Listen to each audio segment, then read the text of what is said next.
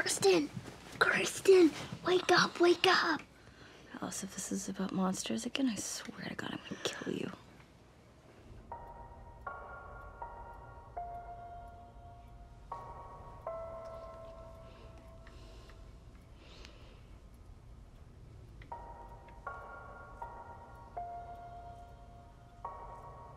OMG. Alice, what the hell happened here? Can we just cut to the chase? I mean, it's pretty obvious. As if? Allison, Mary Kate Mahoney, you better cut. All right. Just keep it down, will ya? Like I said, it was an accident, okay? I swear, it was those stupid boys from class again. They're making fun of me for believing in Santa and, well, I wanted to prove them wrong. So I climbed behind the tree to hide and he tripped. I swear I just wanted to catch him, that's all. Catch him? You're 8 years old. He's like 600 pounds. How the hell were you gonna do that? I had a plan. First, I set up this look. It doesn't matter. We're wasting valuable time. Now, you see Netflix, right? We gotta clean this up and get rid of the body, quick. There ain't no deserts in Chicago, so we gotta find some pigs to feed him to or Dexter this shit up. You're kidding, right? Yeah, you're right. We haven't got a boat and you managed to blow your driver's test last month. We'll have to bury him in the ravine behind the neighbor's yard. Are you crazy? We have to call the cops and tell them some whack job dressed as Santa broke into our house. It is Santa. I saw him come down the chimney with his bag full of presents, see? I even checked his belly and his beard. I killed Santa, Kirsten. I killed Santa. And we need to get rid of the evidence quick before... Just shut up and let me think for a second. We ain't got that kind of time. Look, you said it was an accident, right?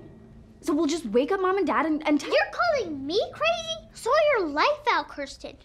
Dad'll ground us for something like 2 months. Yeah, and if the cops find out we tried to cover this up, we'll go to prison for, like, ever. No one's gonna find out if you just keep your mouth shut and stick to the plan. Plan? What plan? We can't just bury a friggin' body in the neighbor's yard. Don't pussy out on me now, Kirsten. Hey, listen here, you little shit. You can't just go around burying bodies and get away with it. It's not the 70s anymore, okay? There's way too many cops and feds and, like, special Scientologists. We'll get caught for sure.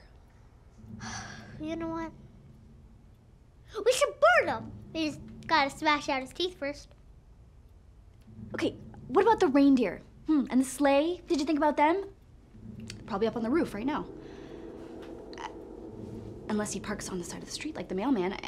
Either way, there's gotta be some sort of, like, military level Google Maps like tracking system that will lead the elves right here. I mean, if Santa Claus and the flippin' reindeer are real, the elves must be real too, right?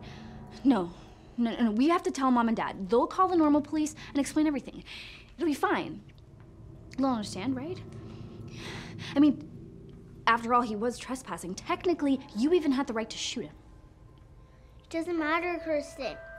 Don't you see? Even if our parents and the police do believe us, do you really think the world will care about a lousy technicality when there's no more Christmas?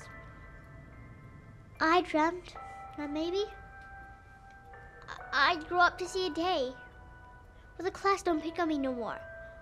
Or maybe I'd have a friend to help defend me, just like your dreams of that cheerleading scholarship and being crowned junior prom queen with heartthrob quarterback Zachary Marshall as your king.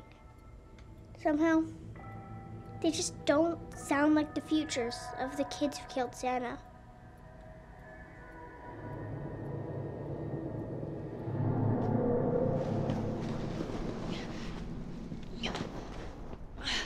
You couldn't just take a friggin' picture, could you? Numbnuts.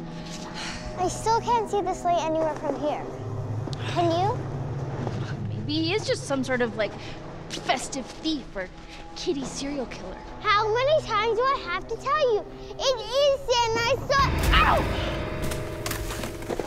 Oh my God, I broke a nail.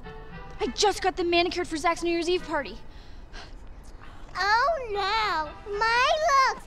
Zach will never love me now. Whatever. We're in this lame-o sitch because you wanted to impress a bunch of boys. What was that? Just a raccoon or something. Now, let's get back to work. What? Stop! Stop, Kristen! Stop! You're killing him! You're killing him! He's alive. He's alive! Of course I'm alive. Jesus, Mary, Jesus. Oh.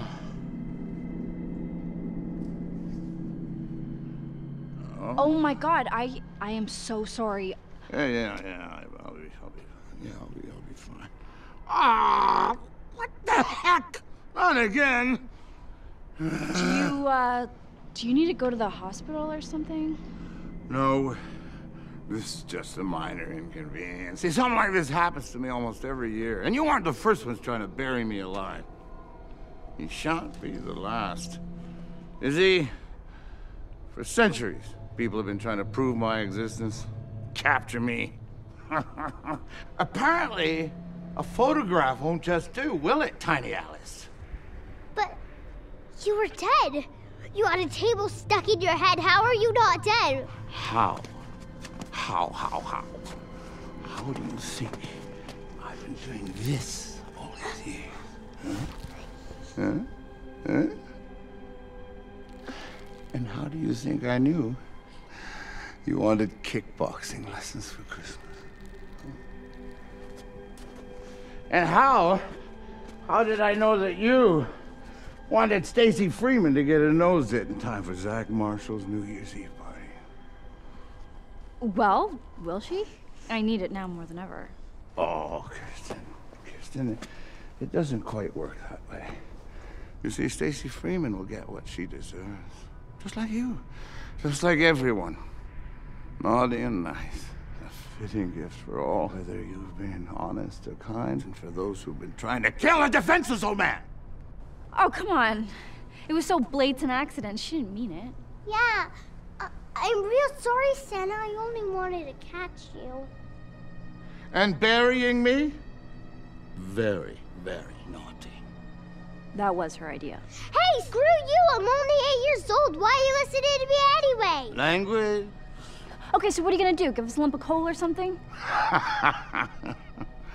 I've never really cared much for mercy. After all, there's nothing quite like the sound of little brats screaming as they're being eaten alive!